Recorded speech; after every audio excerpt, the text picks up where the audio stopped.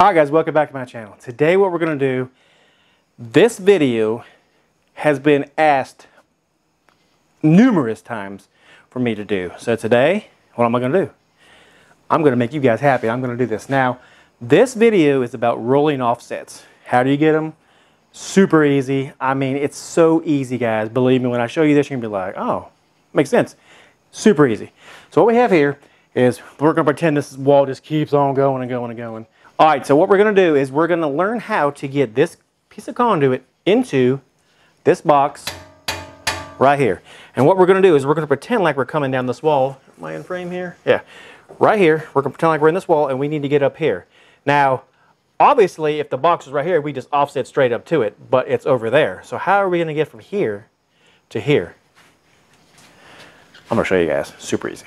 Alright, so what we're going to do is now there's no marks on this wall here, and I have my tape measure here. I have not measured it. We're just going to throw a measurement out here, or actually we're going to throw a line out here, because we're going to say that our conduit, let's just say, well, let's just put the conduit up and see. Let's say it's right here, alright?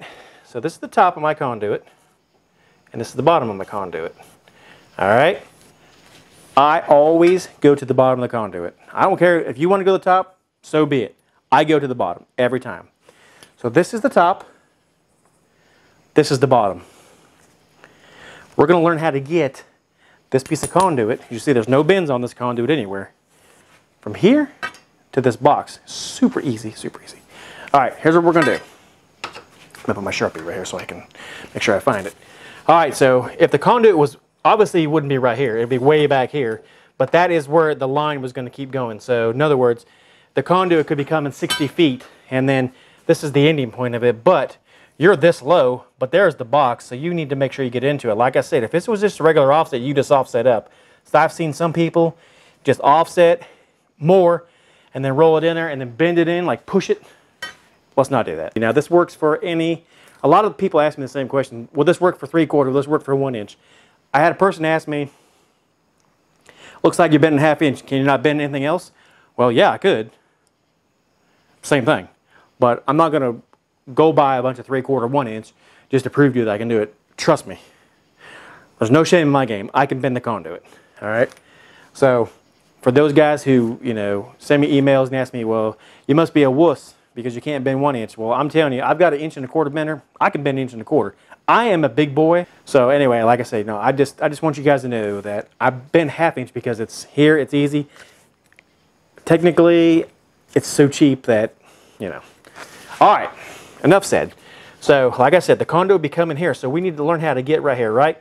So what I suggest you guys do until you learn how to do it is I would just take a scrap piece of conduit, because you already know where your line is, and if you don't, well, measure from something to get where it is. So let's just pretend we measured it and this is where it is. So I guess the best thing to do is to put your connector in first.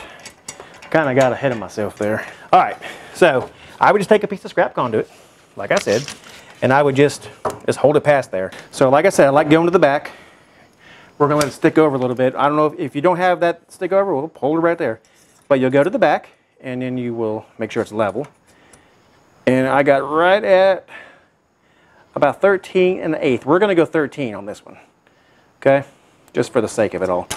We'll just pretend it's 13. That's all you got to do. So you're going to go to the back of your pipe. So it's sitting like this. You're going to stick your offset on the back, or your tape measure on the back of this pipe right here. You're going to measure to this part right here, because the back of the pipe will end right there, and then you just roll it in. Now watch how easy this is. Now if you don't know how to use the cosine chart, cosecant chart, however you want to say it, I'm just going to say cosine because that's just what I always did.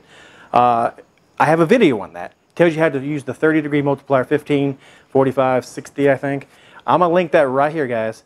Make sure you check it out. I have a lot of videos of 90s, of offsets, of 3-point saddles, of 4-point saddles, kicks, stub 90s, so on and so forth.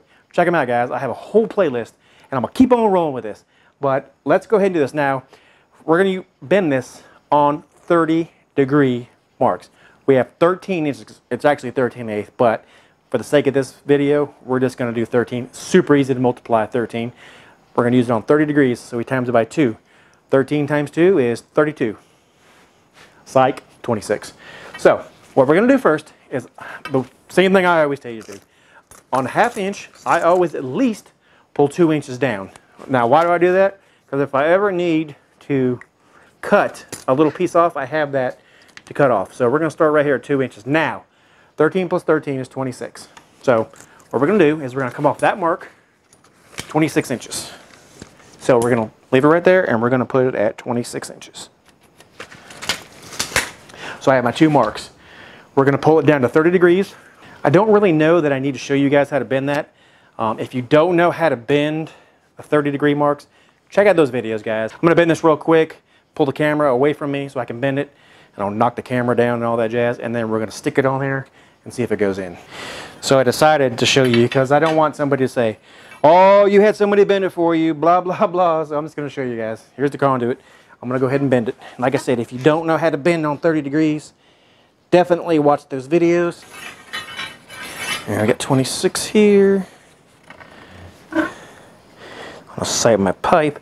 Now I'm not going to get every little thing in frame. My face, the bender, my feet, my legs. I'm just going to show you what I'm doing here. Alright, we're going to bend her down 30 degrees. I want to make sure there's no dog legs in it. It looks pretty good. Looks like it's a good. Now if you want to know anything about this bender, guys, I actually have a link down below to where you can check this out on Amazon. Alright, so just so you guys know, I had to remove my box, move it somewhere else. And let me tell you why. Because I ran out of wall space. As you see, I don't have any more studs. That's where I originally had it. I'll show you the marks in a second. But you see there's no more studs through there. And you can see the top up here where there's a top plate, but there's no studs. That's because I was doing other videos, electrical videos, and anyway, I just ran out of wall space. So I moved my box down a little bit, actually in my garage, on a stud down way here. So same height and everything, so everything's the same. Here's the same piece of pipe, so I don't get any hate emails and say, oh, you just couldn't figure out how to do the bends, yada, yada, yada. Well, everything's exactly the same except the placement. That way we have enough room to put this pipe on this wall so you guys can see. Let me show you the marks. There they are right there. So hopefully, well, I know it will because I already tried it, but so basically if this was to keep going like that, right? You would get it in there. So let's put it in and see what happens. So you put it in, boom. You level your pipe up, and if you can, I don't know if you guys can tell or not, but if you were to draw a line through here, it's almost perfectly level where it needs to be. That is all it requires for a rolling offset, guys. Don't let that be something that's hard to do because it's super easy. All you have to do is, like I said, now here it'd be even better because the box is a lot further. You can put your piece of pipe there and you can offset or take your tape measure from the back. I always go from the back. You can go from the top, but it's just, to me, it doesn't make any sense. Go from the back of your pipe to the back of your connector. Problem solved, right, guys? That's all there is to it. If you have any questions, concerns, any kinds of offset videos, or whatever else you guys want me to do, leave a comment down below. I feel very confident in my bending. I can show you guys anything you need to know. So I've done quite a bit of bending through my life, and I feel like I'm pretty good at it. Down below, you'll have a lot of discount codes you can get, some shoes, discount codes, some wipes, because it's pretty warm in here right now, and you know, take a shower or whatever. Got shower wipes in. I got all kinds of different discounts. All my camera gear's down there. I have a PO box if you want to send me anything. I also have a Patreon and a PayPal. You guys can check out PO box. All that jazz is down below, guys. Feel free to use anything. All the links for all the stuff I use, the bender. If you saw any clients in there, a lot of my electrical stuff is always going to be linked down in my electrical videos. Not my past ones, but my newer ones. And they're all affiliate links. You can click on them. It takes you right to Amazon. All that helps my channel grow and continues my projects for you guys so I can help you. All right. If you like what you see, make sure you hit that bell button. Leave a comment down below if you have any special videos you want me to show you guys. Like what you see, like and subscribe. God bless, and we'll see you on the next one, guys. Have a great day.